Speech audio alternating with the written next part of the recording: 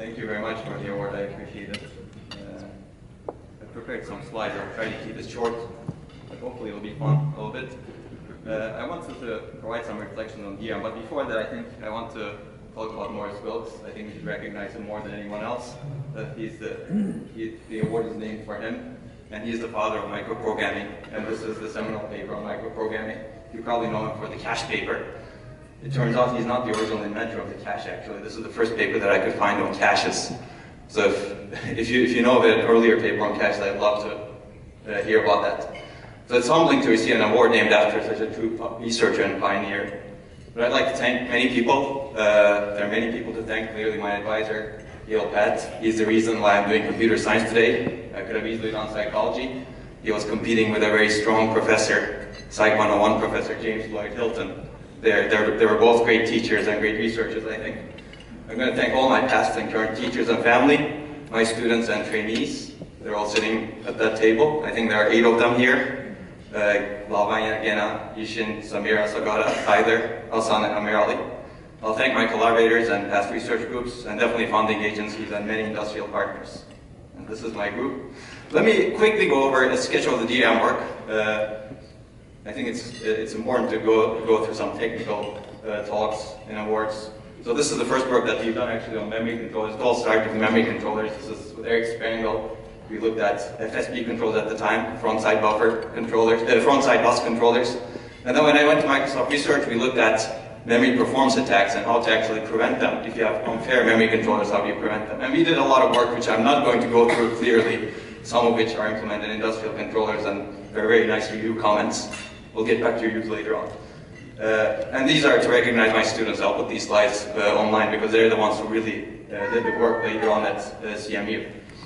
Okay, so basically I think the future is memory controllers are still critical to research, and they will become even more important. There's a lot more to do in memory control. It's not all done. There are many goals, many constraints, and many metrics. And I think machine learning could actually play a role. This is some work we did with Engin a while back. So there are many new problems. I believe main memory needs intelligent controllers. Later we moved on to DRAM scaling issues concurrently, and this is an earlier position paper that I presented at the International Memory Workshop. There are many challenges in DRAM scaling. I'm not going to bore you with a lot of them. This is one of the earlier works that we did, sub-area level parallelism. It turns out you can, with very low cost, you can enable parallel access to many parts of DRAM and reduce the impact of bank conflicts. And Samsung and Intel later picked it up, and they wrote this paper where they evaluated the sub-area level parallelism in a lot of detail, and they showed that this could enhance DRAM scaling. So the takeaway is low-cost DRAM changes can enable large-scale parallelism. And this is a more recent example. Later we tackled the refresh problem. This is one of the problems that we were tackling in DRAM. And it turns out you can eliminate most of the refreshes, but it's not an easy problem because the retention time of DRAM cells depend on the location, depend on the values, and depend on the time. And this is one of the earlier papers we wrote, but we weren't satisfied. We actually wanted to build infrastructure to really, truly understand these issues, and I'm going to show you a bunch of these infrastructures over here. It's open source, there are people using it, and we'd be happy to support it going forward. So we actually did a lot of studies with these refreshes, with retention time issues with collaborators, and this is actually a paper that's being presented right now at TSN in the best paper session by one of my students. I'm not able to attend that right now. So the takeaway is most refreshes can be eliminated, but if you want to eliminate them, you actually need intelligent controllers in main memory. So I think I'll also talk to some of the younger members of our community. I think I really believe in building infrastructure. That's what we did with a lot of these works. And we also actually open source a lot of infrastructure. This is the emulator, which is used by a lot of industry as well as academia. Let me talk about Rowhammer. So while actually we were doing a lot of these studies, we also found that you can predictably induce errors in most DRAM memory chips. And this is actually the first example of how a simple hardware failure mechanism can create a widespread system security vulnerability. And people start writing articles like this, forget software, now hackers are exploiting physics. I'm not going to go through the details. Again, a simple program can induce many errors by hammering a row. And it turns out you can take over an otherwise secure system. That's what we said in the paper, and Google Project Zero later proved that. And there has been a lot of work in the security community that took advantage of Rowhammer, as you can see. And this is going to appear in Open 2020. It's called Rambly. There are very interesting names over here. And this may be another security application that may come later. You don't want that, of course. So clearly there are solutions that we developed also. Our paper actually proposed 7 solutions, and Apple picked up on one of them, which is the easiest to pick up on. Our solution was more probabilistic. Again, I'm not going to bore you with the details, but it's adopted in some of the Intel memory controllers recently. You can see that you can actually adjust the probability at the user level and the bytes. We recently wrote a retrospective on Rowhammer. If you're interested, this is 5 years later. This was picked up as a special in the special issue on the top picks for hardware and embedded security. Okay, so I think the main memory needs intelligent controls for security as well. Let me go through this relatively quickly. Essentially, I think Rowhammer generated a new mindset that enabled a renewed interest in hardware security research. Real chips are vulnerable, and in a simple and widespread manner, and hardware reliability is now connected to security. Okay, I'm going to skip this. I will talk about a couple of things very quickly. This was the first time we submitted the Rowhammer paper. It was rejected. So if you're young researchers, don't get upset about that. You can see that the reviews are not very good over here. But I think some of them maybe missed the point. They said this is not my architecture. They said this doesn't happen in real DRAM chips or real DRAM usage scenarios, and some other comments.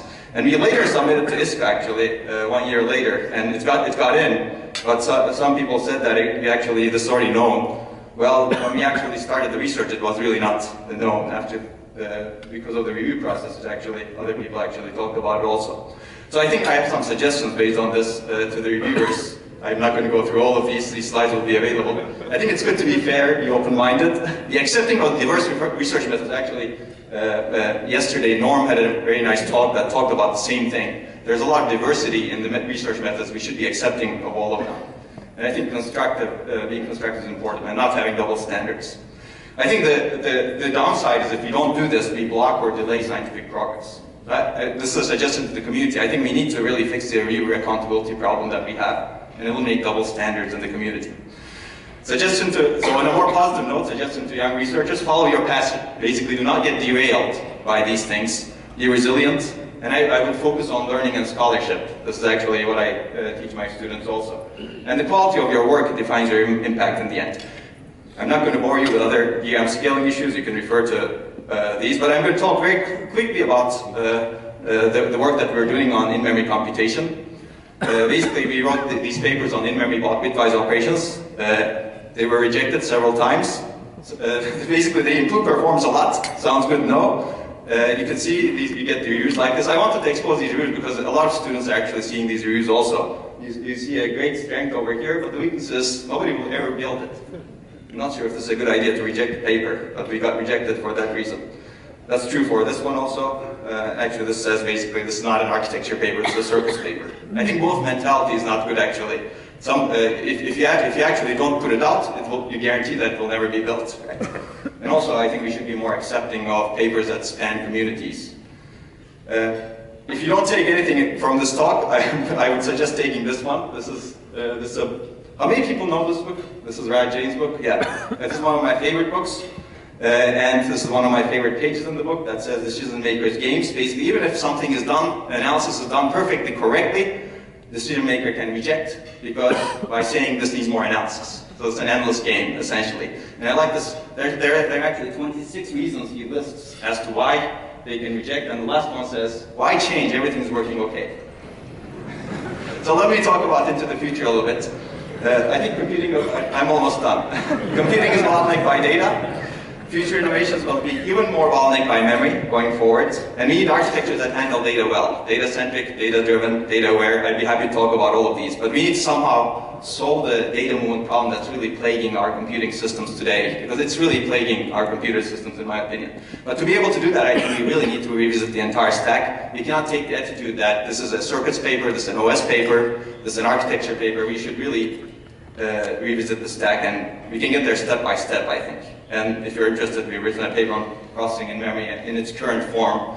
I'd be happy to talk about that. I think that way maybe we can approximate what we may be interested in approximating at some point. Let me leave you with two quotes. This is George Bernard Shaw. I assume many people know him. He's an Irish playwright.